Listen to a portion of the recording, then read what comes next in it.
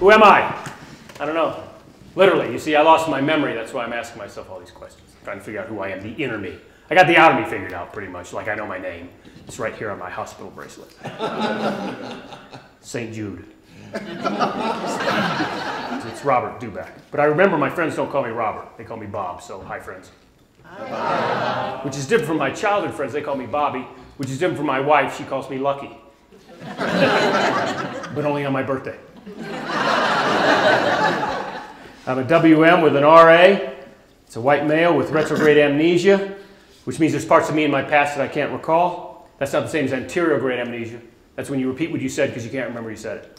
I have retrograde amnesia, which means there's parts of me in my past that I can't recall. Now that's not the same as anterograde amnesia. That's when you repeat what you said because you can't remember you said it.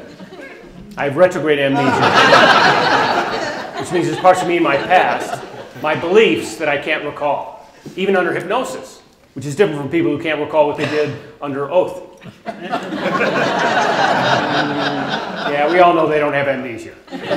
What they don't have are scruples. Those of you who chuckled, you know what scruples are. For those of you who didn't, I'd tell you, but I can't remember. You know what? But I can Google it, right? Scruples are your ethics, your morals, your principles. They help you find what you believe. And you keep them in your soul. Unless you sold your soul, then you keep them in your wallet.